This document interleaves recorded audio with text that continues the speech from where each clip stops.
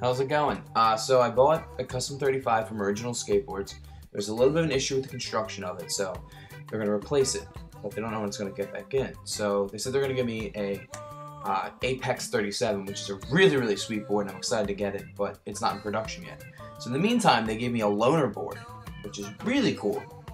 So here it is, and for all you haters out there, this is the Jay Alders new 43-inch Pintail, not even released to the public yet, okay? This board is absolutely gorgeous. It's 43 inches long, and I think it's 8.8 wide. 9-ply construction. Dude, it's a real thick board. I mean, it's pretty sweet graphic. I mean, Jay Alders is famous for his really, really sweet paintings. I mean, this guy's surfing. I think it's called Facing the Left Wall or something along those lines. I mean, he's just a phenomenal artist. The board, man, I mean, it's just really, really sweet design. They cut it out, the grip tape, laser cutter through the top. What else is good?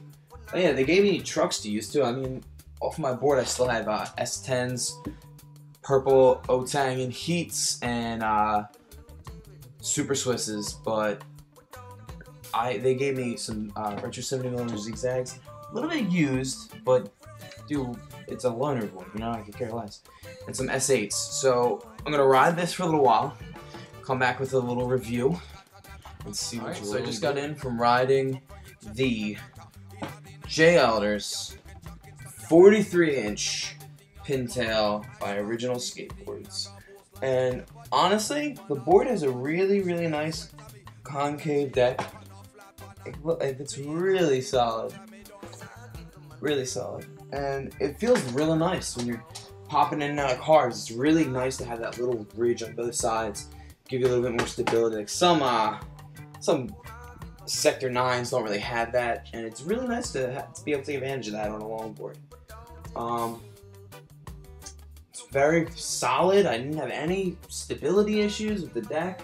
It's just real solid hunk of wood, man. It's nice, real nice. Painted beautifully. People complimented me when I was walking up the hill.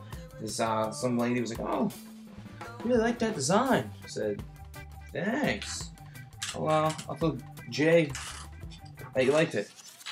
But the one thing I didn't like about the board is the trucks they gave me. S8s are not my personal choice, my preference on a longboard. It's anything more than 40 inches, probably. I mean, it's just, it needs a little bit more stability. In my opinion, I'm a big dude, a little bit more stability.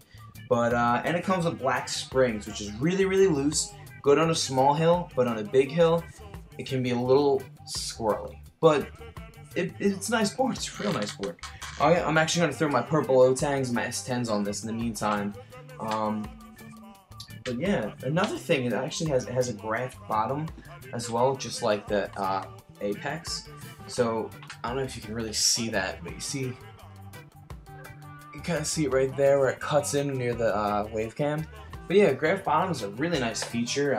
That's really, really good because it gets the board lower to the ground and it lets you have a smoother, more powerful push. But yeah, so overall, it's a really, really solid board. I dig it. I still can't wait for my Apex. But maybe Original will let me keep this one too.